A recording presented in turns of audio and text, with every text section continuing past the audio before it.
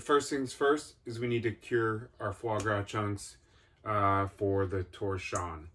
The curing is the tossing in sugar and salt, which helps preserve. We'll then roll it up, tie it tight, let it sit for a day, and then we'll poach it, cook it, slice it, and we can eat it chilled. So first thing is the cure. It is a ratio of 6 parts, 2 parts, 1 part, 1 part. 6 salt, 2 sugar, 1 pink salt. This adds to the cure 6.25% sodium nitrite and some other, looks like, they make it pink so you don't confuse it with regular salt. Anyways, I'm gonna just do a gram of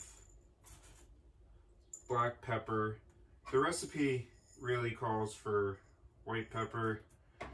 That has a lot to do with the traditional French thought process of white things get white pepper. So fish would traditionally have a white pepper on it. Chicken, same thing. But we need that ground, so I'm gonna throw my black pepper in there. That's a gram of black pepper, because that's what I have. Because I don't really like white pepper.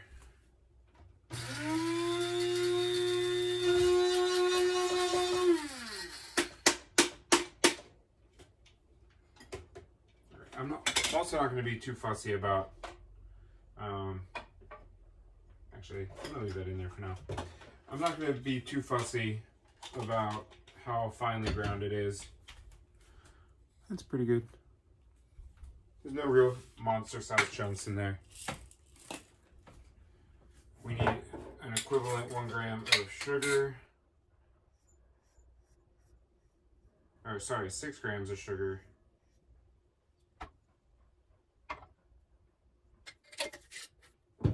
One gram of the pink salt.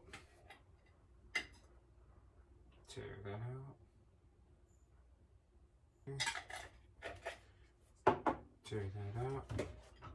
And we're going to use 12 grams of kosher.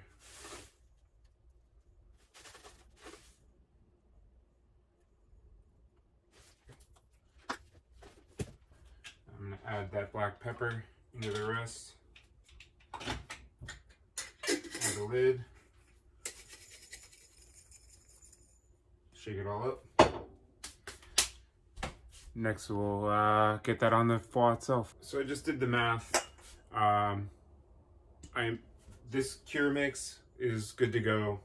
But this isn't the full amount that we're going to use for the recipe. The recipe is based off of how much foie we actually have. This is 316 grams. So I'm going to turn on my scale again, make sure it's tared out. And for 316 grams, we need 4.75 grams of cure. Careful on that because my scale tends to lag a bit.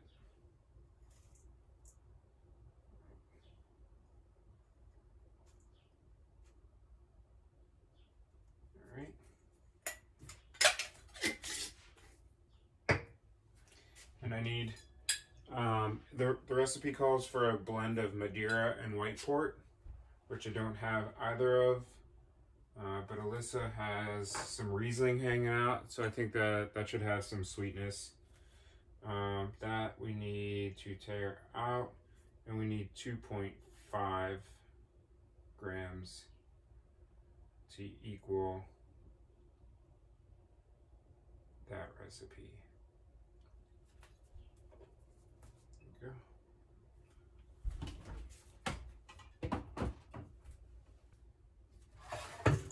So the next step is to mix it all together, toss it and coat it well, kind of break it into some smaller chunks to make sure that it cures fully.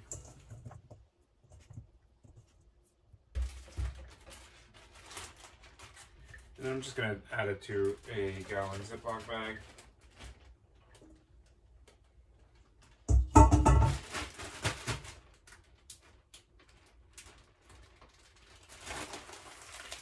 Squeeze out as much air as possible. And then we'll come back tomorrow.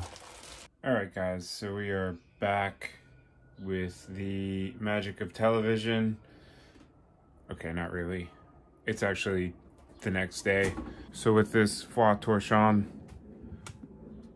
special dish for Liz, today we need to just, first of all, pull out the foie gras. We need to make sure that that gets softened, and then we're gonna roll it into a log in about 20 minutes when that softens up.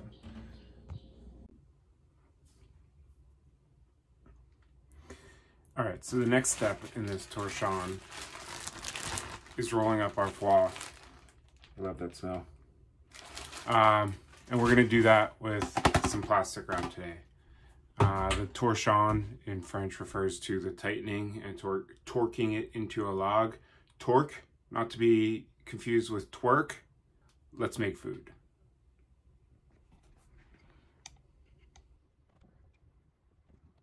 All right, so we're gonna start by laying out some plastic wrap.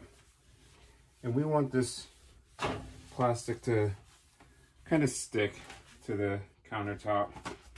That'll help give us a little bit of leverage. And if I was in the restaurant with a larger roll of plastic wrap, I would have left it in one big piece.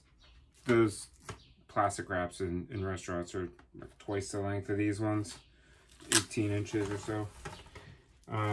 So because I'm at home, I'm gonna use 2 pieces. We'll just have to double it up on the second go around once we have a little bit of space. We're just gonna dump the foie gras on the plastic wrap.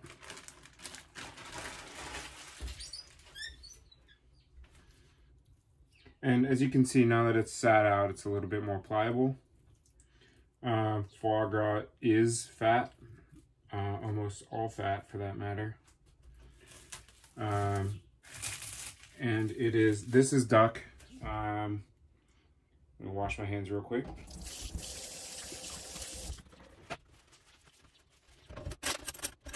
So this is duck liver. In the very old days, it was a goose liver. But the idea here is we're trying to pack it into as tight of a roll as possible and remove as much of that air in between those chunks as possible. So this is where the plastic wrap being kind of stuck to the counter is useful. I'm actually pulling back and compressing and tightening it as I go, and using the resistance from the countertop to my advantage. I'm going to use our trusty cake tester again too and start poking some holes in it to help that air escape. Tightening it down, you can see some air holes here. This foie gras is from Hudson Valley. I know there's a lot of negativity around the product, and the gavage, which is the force feeding. All right, so we have the log basically wrapped, and I'm just gonna roll it away from me to help start to tighten up the edges of it. The reason we're going to tie these edges off with a little bit of twine too. The reason why foie gras is so controversial is people think that it's harmful or hurting the birds. Often overlooked is that the ducks don't breathe and eat out of the same tubes.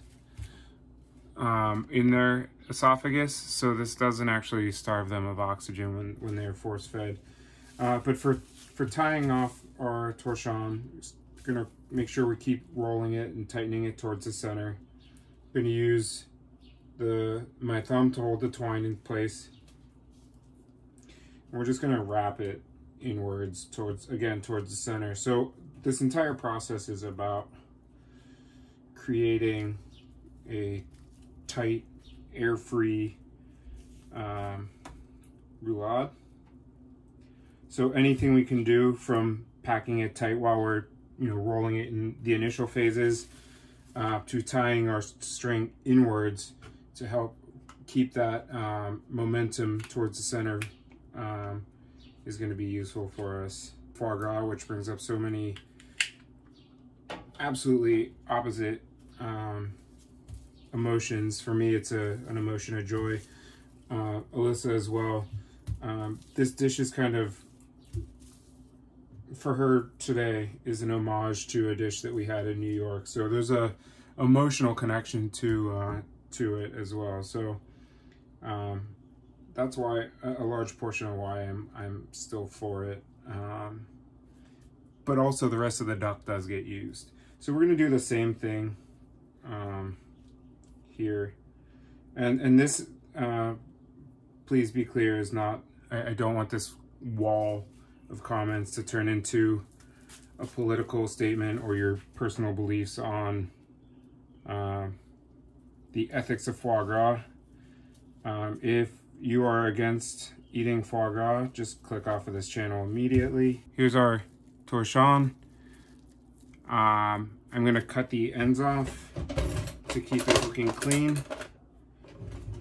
And then I'm gonna go back through and roll it one more time. Because like I said, I didn't have as much plastic as I would like to have had down the first run through. And now that we've got a torchon that is, going to fit within the confines of the plastic wrap, we can do a better job tightening it down. So again, another plastic. Looks like we've lost all that tackiness from the water. The water helps hold that. It's not a lot in here, it's just ever so damp.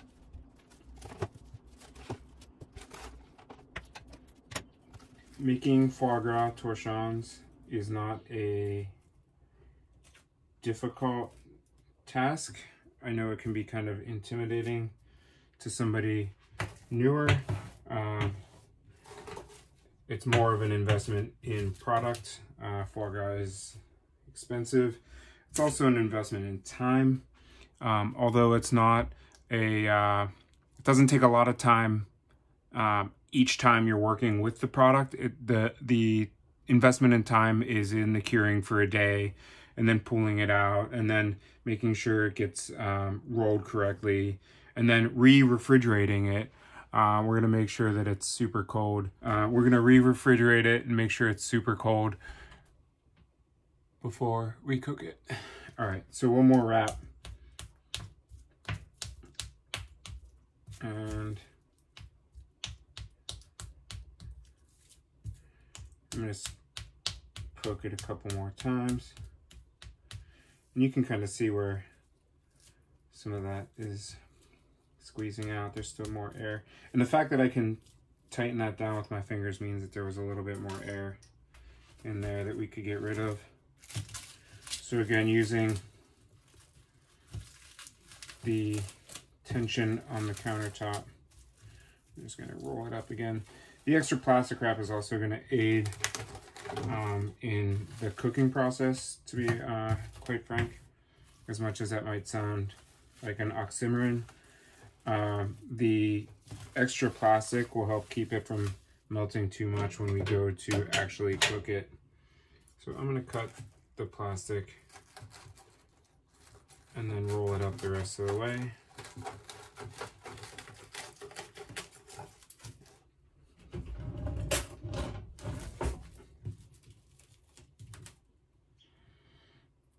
Again, we're gonna tie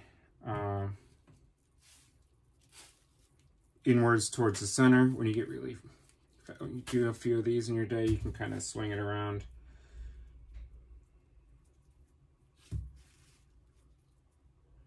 pretty good at it.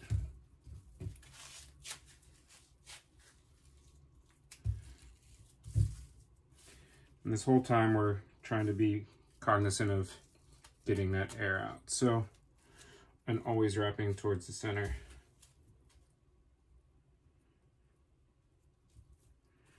All right, so our next step is going to be cooking. And I'm going to do that with my Joule immersion circulator, but it is 10 after 2 in the afternoon, which means Alyssa will be home from work sooner rather than later. And since we need this to be as cold as possible before we start to cook it, we're just gonna wait until tomorrow since it's a little secret dish. Oh, and before I completely finish cleaning up, a good sign that I did a good job is the bounce test. All right, so the Joule just gave me an alert, said we're at 127. So let's get this foie cooking. Again, reminder, we want this to be as cold as possible. So I took that straight from the refrigerator and we're gonna go straight to the water. That said, I also have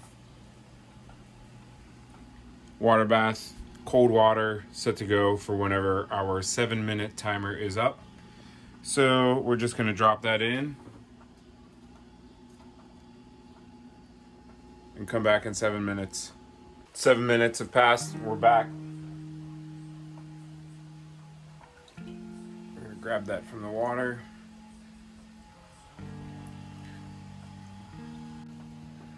And we're gonna put that in our ice water and make sure it gets cold as quick as possible.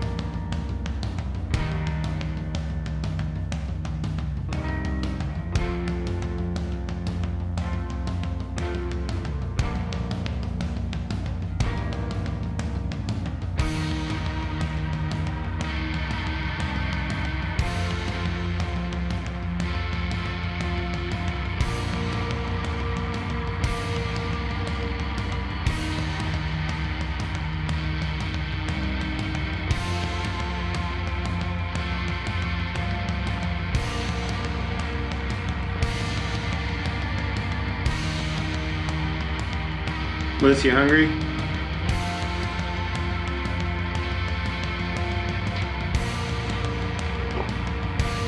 Oh my god, what? Waffles. What is that? Waffles. Amazing. Amazing. You were talking You must love me. Yeah, you were talking the other day about that that other foie dish that we had in New York. Yes. And so this kind of came to my mind. Cinnamon roll with foie. Yeah, it's not cinnamon roll, but I went with the breakfast idea. Oh my gosh. Anyways, keto waffles and some Foie Torchon. Oh my god.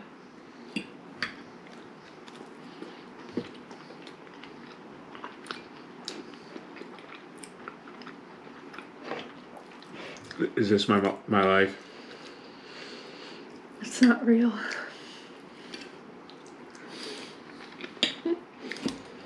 Amazing. Thank you. Mm-hmm. I think Foie Gras Torchon should be a thing that everybody knows how to make. This is heaven. I think I should also take smaller bites. Mm-hmm. So it's not gone so quick. I've been making the torchon over the last couple of days. You did? Mm-hmm. I didn't know that. You were making this yourself? Mm-hmm. Why didn't you tell me? Because this was a surprise.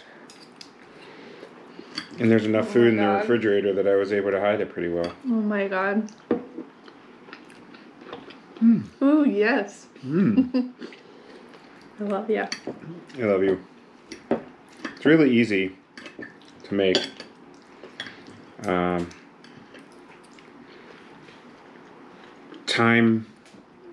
Not time consuming, active. It's all like passive time. Mm-hmm. Like curing the foie and then making sure it's solid enough to cook and then re-chilling it. And Were so you it takes a filming couple days. cooking the foie? Mm-hmm. Oh, so this was real sneaky. Real sneaky. Really, really sneaky. Mm-hmm. Oh my god. So. Amazing. Crap. You were in view, just not amazingly. Using my phone to control the GoPro. This is a Top Chef dish. Mm-hmm. Speaking of, you want to watch Top Chef? Yeah. Alright guys. That's enough out of us. I'm guessing this is 5 dopes. 5.5, 10, 20 dopes. Ooh. I love it. Remember when we were first dating, you were texting me that you were going out for liver? Mm-hmm. And you said, come eat liver with me. And I said, that's by far the sexiest thing a woman's ever said to me. You said that's when you fell in love with me. Mm-hmm. That was the moment. Alright guys. Like, subscribe, share. Peace.